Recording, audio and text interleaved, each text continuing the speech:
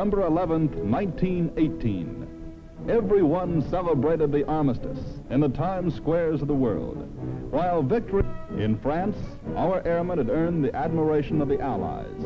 But economy only permitted a handful to rejoin the post-war ranks. Fortunately, among them were Mitchell, Brereton, Spots, Arnold, and other future Air Force leaders. Many airmen, such as Captain Eddie Rickenbacker, left the service and adjusted themselves to the rigors of civilian life. A few became world famous, like Air Captain Fiorella LaGuardia. For those who stayed in, there was immediate need for their activities. To inaugurate the U.S. Airmail Service, which was pioneered by the Army, President Wilson escorted the First Lady. The Postmaster General picked one of us Army pilots to be the first to fly the mail. For the benefit of the Red Cross, the President had addressed a letter to the Postmaster of New York City. Witnesses watched the famous first airmail letter being posted. Lack of instruments and navigation maps made flying tough, but we hoped jobs like this would increase public confidence in our ability. With the mail sacked up and ready to go, Wilson and the pilot discussed the proposed flight. Meanwhile, the 4 mail sacks were stashed away in the open cockpit under the President's friendly gaze. Then the pilot climbed aboard, little dreaming that less than 22 miles from Washington he'd get lost. Later, the first airmail was delivered by another pilot who followed the railroad tracks to New York. Another Army assignment for men who stayed in uniform was Forest Fire Patrol. Quick detection brought about important savings in the nation's timber. But in those days, the one who most often captured the public's eye was the war-trained flyer who took up barnstorming.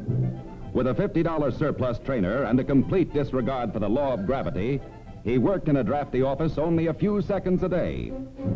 To wildcats like Howard Hawks, Roscoe Turner, and Stinson goes much credit for introducing America to the sky.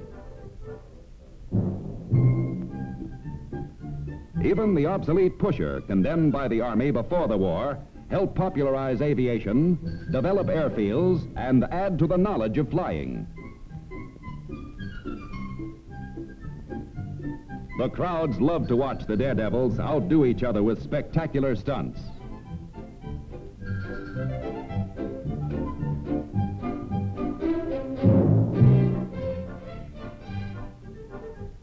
The steady-flying, easy-to-handle Jenny, standard Army trainer, was the barnstormer's favorite perch.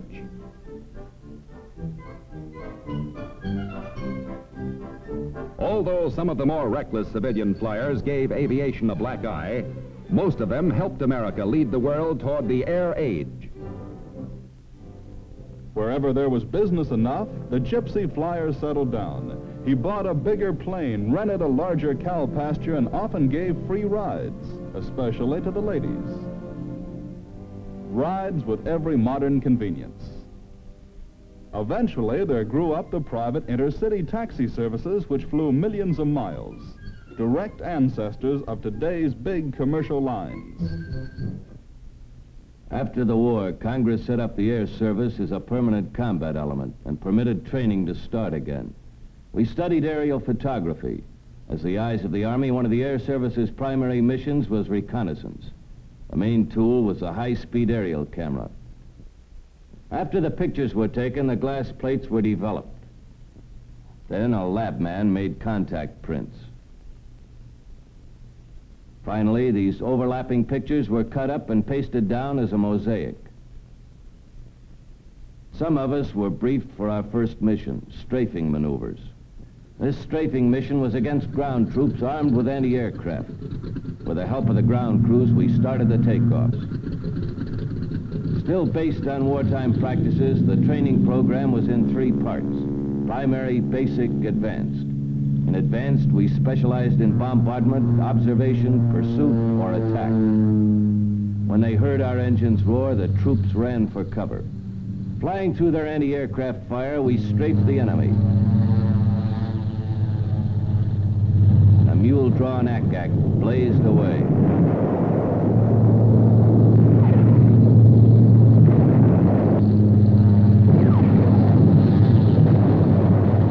The Army Army maintained an active, though limited, interest in a lighter-than-air program. At a school in Scottsfield, Illinois, men trained for work with free as well as semi-rigid balloons. AEF success with observation blimps inspired Army interest in non-rigid and semi-rigid airships for 20 years into the future. Air Service Chief General Charles Menaher took pride in showing flight training to General Reed, Commandant, 5th Army Corps. Together they watched Major Carl Spott signal 18 pursuit crews to prepare for a mass graduation review. This was the big moment after more than a year of the toughest training in the world. As the newest members of the Air Service, they took off to do their part in building America's early air power. It was a magnificent sight to see these squadrons take possession of the air.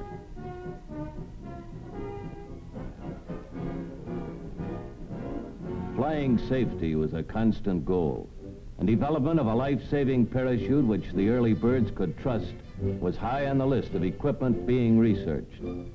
This test called for jumping off the wing backwards.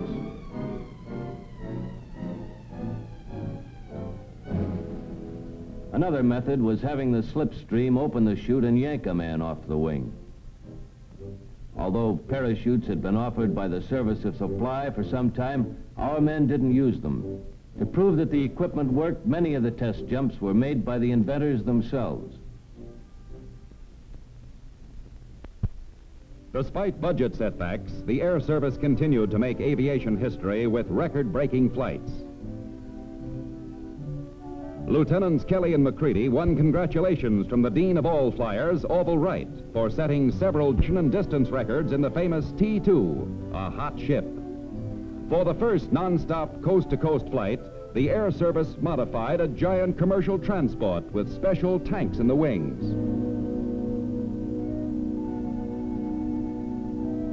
This was the third try by the same men in the same plane. 2 previous west-to-east hops had failed.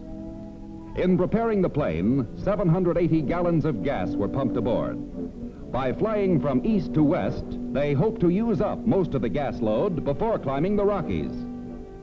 This was not a stunt. John McCready and Oakley Kelly were part of a larger Army program to develop better planes, engines, and navigation, and to advance flying techniques. As the prop was spun, history took note of May 2nd, 1923 as a memorable day. One of the tensest moments was the takeoff. Would the monoplane, now weighing 10,000 pounds, clear the Curtiss hangars at the far end of the field? It did. Throughout the 2,250-mile route, the pilots took turns at the controls. Average speed, 94 miles an hour. Less than 27 hours later, the T-2 arrived over Rockwell Field, San Diego. After spanning a continent, the huge plane and its 2-man crew settled down to Earth. And the single Liberty engine now taxied the T-2 on California soil toward the excited crowds. By covering the greatest distance ever made in a single cross-country flight, Kelly and McCready proved that eventually, in a national emergency, troops could be transported from one coast to another in little more than a day. In the early 20s, chief proponent for the value of air power was Brigadier General Mitchell. Since his return from France, he had insisted that an airplane could sink any surface ship. And when he argued that 1/2 the cost of a single new battle wagon could supply the planes to make the warship obsolete, Congress insisted he get the chance to prove it. For the tests, Billy Mitchell hastily assembled a force including some Navy flyers which he trained at Langley Field, Virginia. He taught them the same bombing techniques which he had learned in World War I. Engines were started, and the 1st Provisional Air Brigade took off for a mission which was to test the future of military aviation. Fast pursuits and heavy bombers, accompanied by auxiliary planes with cameras and observers, headed for the latest target, a U.S. battleship. By new tests conducted on the obsolete Alabama, Mitchell tried to clinch his claims. Through the use of phosphorus bombs, he demonstrated the fine art of precision bombing.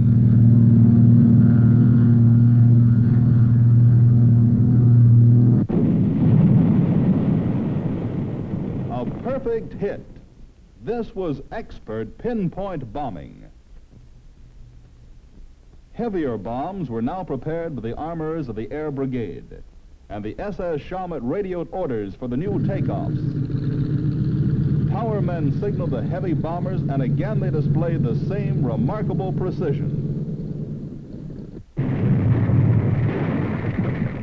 But the Joint Board was still unconvinced even when more bombs finally sank the Alabama. 2 years later, Billy Mitchell and his men prepared for a new series of battleship bombing tests, this time against the obsolete battle wagons, New Jersey and Virginia.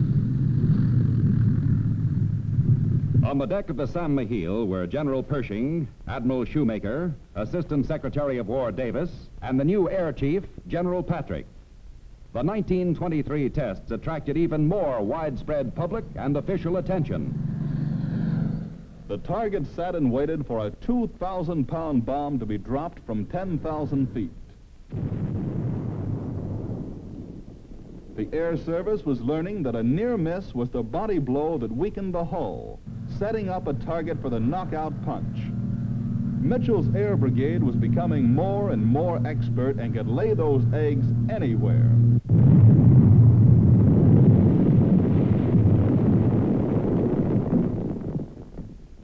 A photo plane recorded everything on film.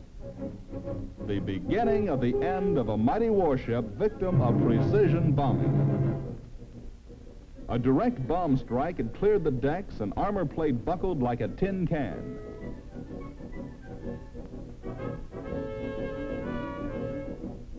By showing her keel, the Virginia proves she's had enough.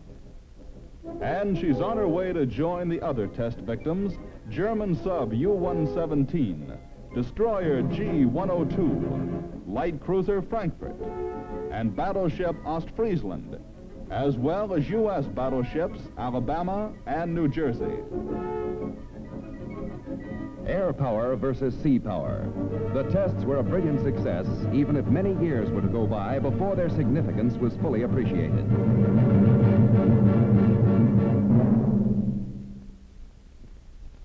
For 10 years after the armistice, the job handed America's Air Service was a secondary one, support of the ground forces. Although later chapters in the Air Force story show the growth of the nation's air arm was inevitable, skeptics persisted in trying to stop progress. Thus, it was a slow and difficult climb to be allowed a more positive role in national defense, and eventually to prove, like Billy Mitchell did, the power punch of strategic bombardment and the peace power of the United States Air Force.